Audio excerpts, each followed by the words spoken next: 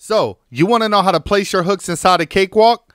Keep on watching this video. 7 and hit enter.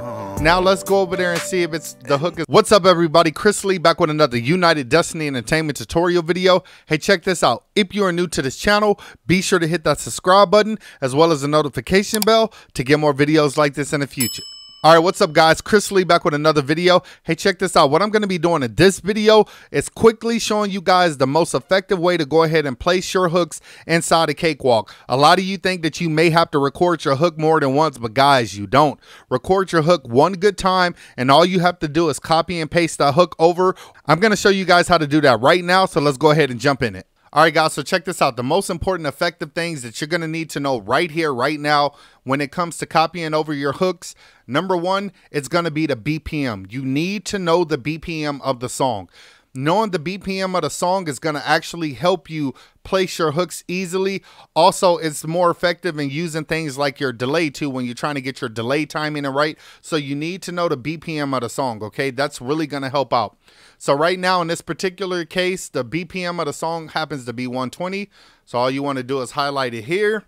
Go ahead and type it in. 120, enter, okay? So what you want to do next is go ahead and change this to MBT. This is going to help us find out the measures and kind of be able to place our hooks a lot easier versus just trying to do it like by 1 minute, 2 minutes, you know, whatever the case may be. As long as we know the measures of the song, the bars, the beats, all those things, it'll be basically a lot easier for you to go ahead and place the hooks. So change that to MBT.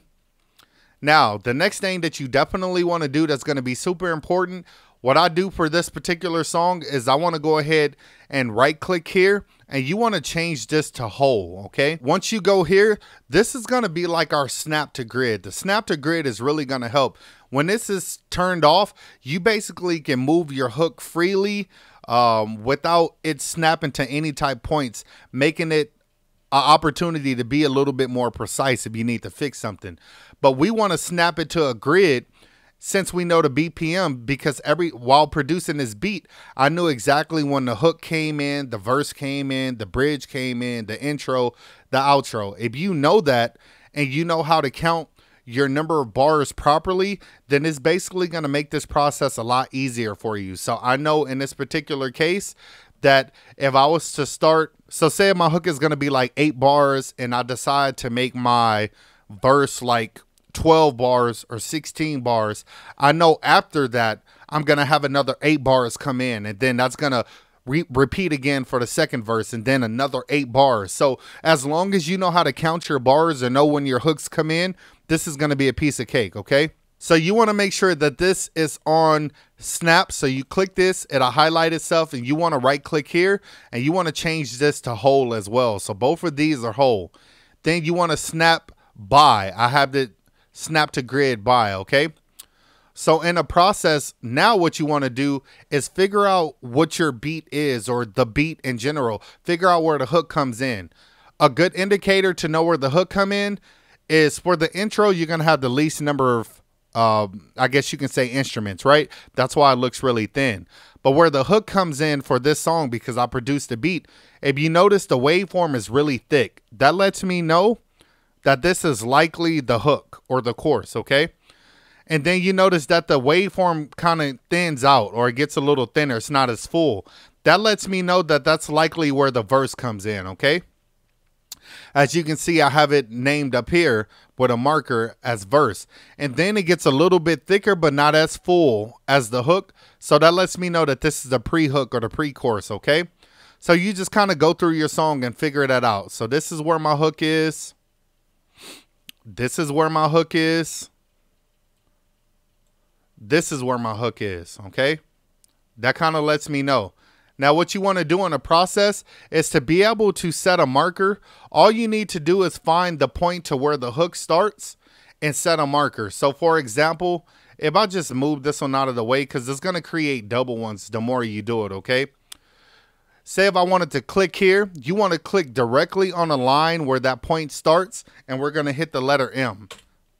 And then we're going to name this outro.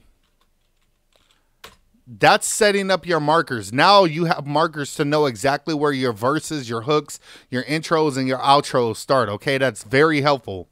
Let's go ahead and jump quickly into the tutorial showing you guys how to place the hook.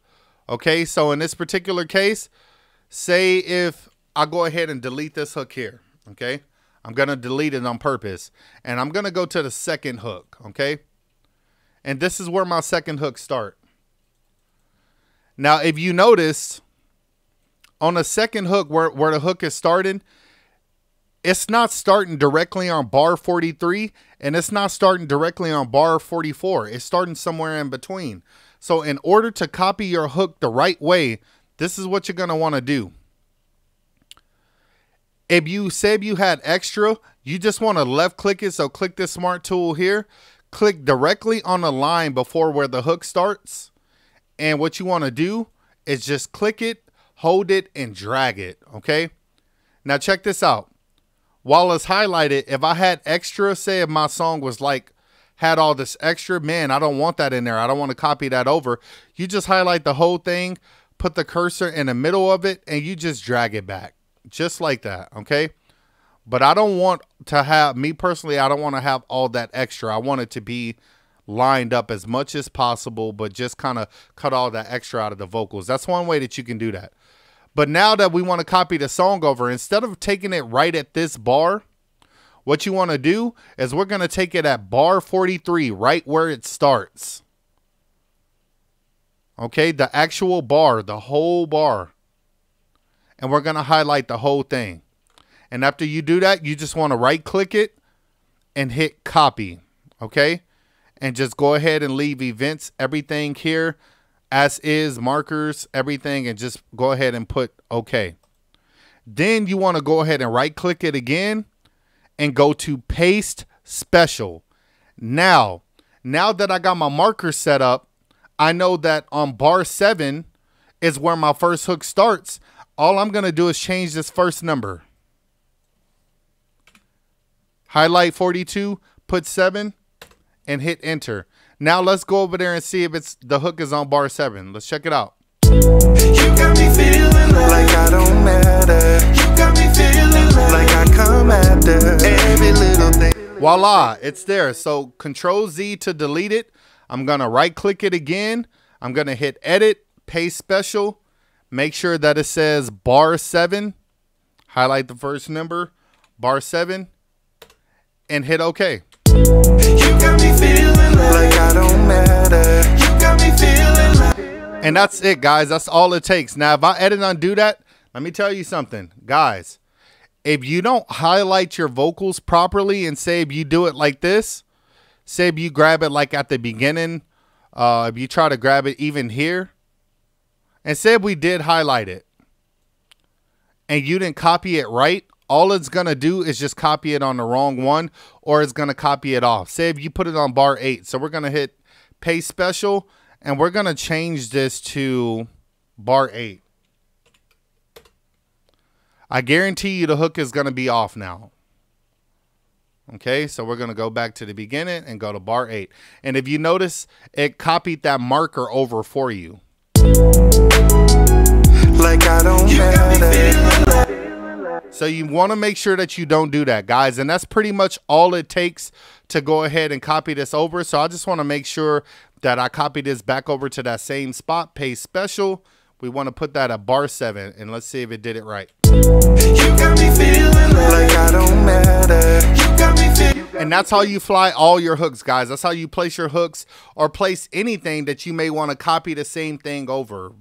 Something from a verse, or something from a pre-chorus or something like that. It'll be pretty easy if you do it like that. Okay, guys? All right, guys. So that's pretty much it for the video. If you enjoyed the video, go ahead and give me a thumbs up. Leave me some comments. Let me know what you think. Guys, did this help you out? If it did, please let me know. Don't hesitate to share this video with other people. Also, if you work in any other programs like Pro Tools, Logic, FL Studio, be sure to go check out my other tutorials, because I am willing to help you guys out. Just be sure to hit that subscribe button as well as the notification bell, and be sure to share this video with other people. As always, stay tuned for the next video. You got me feeling.